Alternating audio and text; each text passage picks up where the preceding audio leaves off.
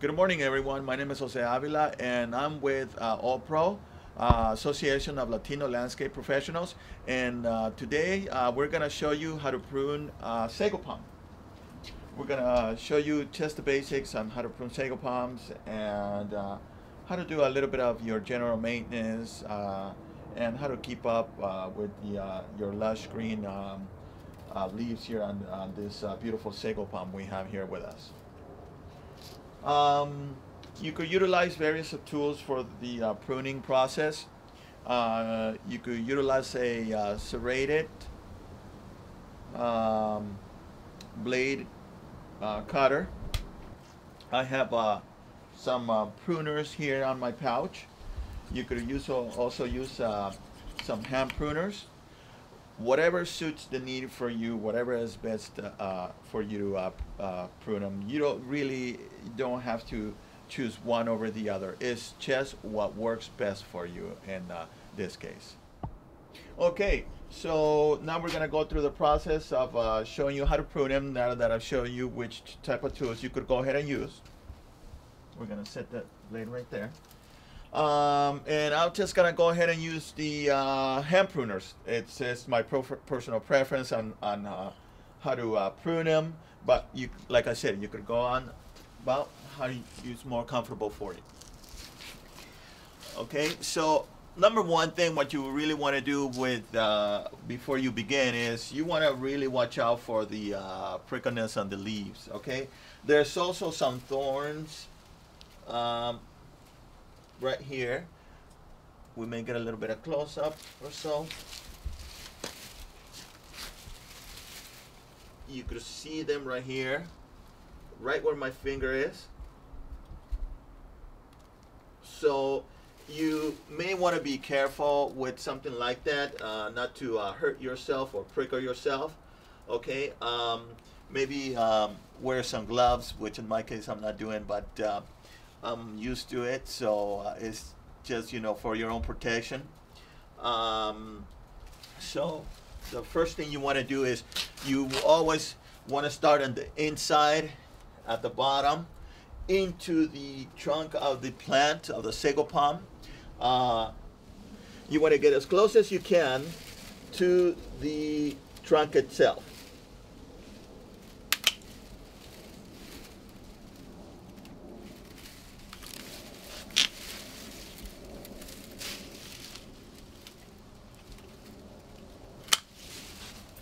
And work your way around the palm. You don't want to cut too much off the top so that you don't have any leaves left. And you just work your way as much as you can around the plant.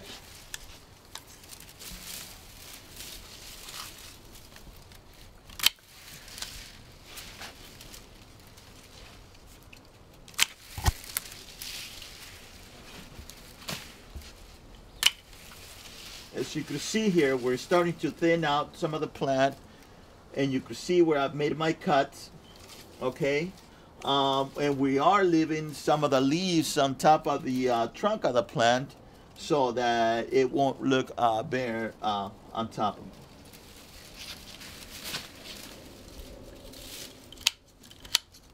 it. In the process of this, if some of the thorns are starting to pinch you, you could go ahead and start cutting them.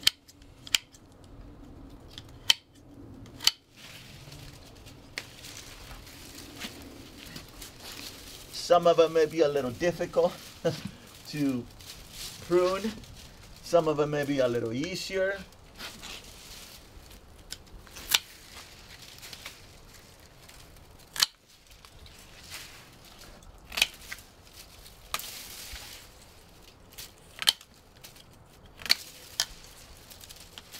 Now, it's also a matter on how much of it you wanna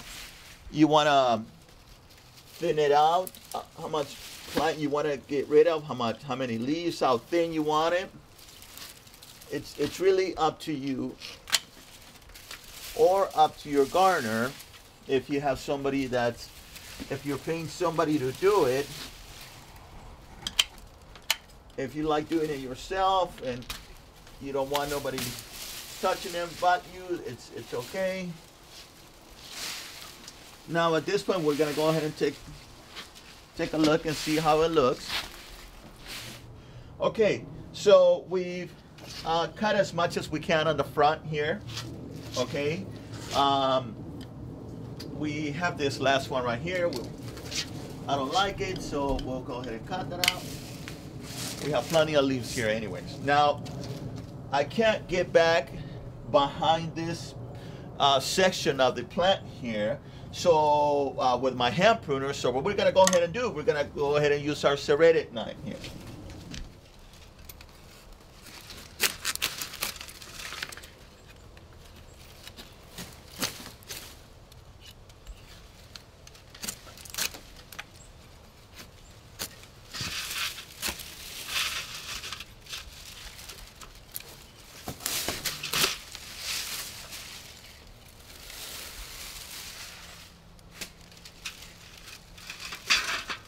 So now we'll go to the other side. Okay, so now that we've pruned our Sago Palm, we utilize this serrated tool knife here, right behind our Sago Palm here. It was a little hard for us to get there in the beginning with the pruner, so that's why my choice of option was to use this tool right here. We've left 1 to 2 rows around the top of the trunk of the Sago Palm, of our Sago Palm here. And as you can see right here, we have this nice, clean, real close cut here to the trunk look, so that it'll give you a nice trunk look to a nice clean trunk look to this. Okay, usually this is what you really want to do with a Sago Palm. You don't want to go ahead and, as you can see, our viewers, they've cut here and they left this much chunk, about 1 inch, 2 inches right here, and this doesn't give you a nice appealing cosmetic look to the plant. It takes away from the beauty of it. We could go ahead and come here and cut this out right here, and just make it a little more of a cleaner look to our palm, which is really a personal preference, and that's what I like. I don't like leaving this growth right here, just because to me it doesn't look right. Some people it may, but just the real look of to appreciate the look of the plant. So as far as we'll go into a little bit of a maintenance situation. As far as maintenance, you could go ahead and give it a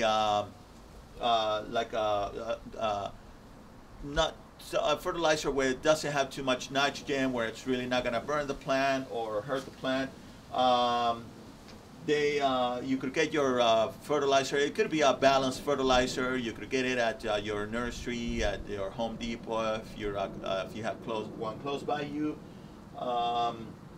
You could give it organic fertilizers. You could give it something like kelp meal, seaweed extract, which comes in a liquid form. Grow Power, which also is a really good fertilizer. It comes in a granulated form. You could give it some Super Thrive. If some of you guys have heard of Super Thrive and know what that is, you could also give it some of that, which is not a fertilizer, but you could go ahead and give it a shot of that. This one right here in particular, it's a nice lush green plant. Sago Palms in general, they could handle some sun in the coastal areas. In your inland areas where it gets real hot, try not to put them so much into where they're going to get an afternoon sunny location. Try to put them where they're going to get a late afternoon sunny location, probably something a little bit about after 2, 3 o'clock until the sun sets. Then that would be a good location, or from morning sun till the afternoon, about 12ish, 1 o'clock, where the sun is not too intense. That way the leaves won't get burned. And a good sample of some of the leaves maybe that may have gotten burned it's this one right here. Although it's kind of hard to say because since this plant here, it's on the, let me see, it's on the north side of this property right here, of this house right here. It really doesn't get a whole lot of sun. But in this case, something else may have happened to it. But it's really only this leaf right here. We went ahead and cut out the rest of the leaves, as you could see, and 90% of the foliage wasn't, damaged like this. It was just this particular one. So really, you really don't have a lot to worry about when it's just 1, 2, or 3 leaves. It could have been a lot of things that may have happened in the root structure, and it may have, glanced out to one of the leaves right here, one of the foliages right here on this particular plant that we went ahead and trimmed. In some other cases, you may notice some yellow leaves, maybe with some burnt tips, and that could be inconsistent water. Inconsistent water can be whereas you're just watering a little bit on a day-to-day basis and not really getting it deep into where the root structure is, which is what the plant needs. Anyways, you want to give it a good drink of water.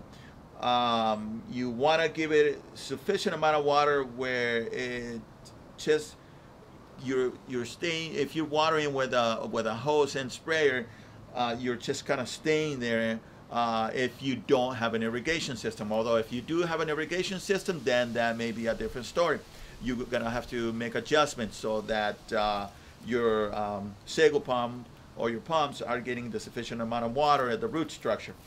Where also that goes with a drip system. You want to tell your gardener, or if you are familiar with a drip system, to get the amount, the gallons per minute or gallons per hour, so that it'll accommodate that situation to your sago palm. Okay, so we'll be go ahead and talking about some other things about sago palm in our next visit, and I hope you like this one, and thank you. So once again, my name is Jose Avila, and we're from All Pro. Thank you.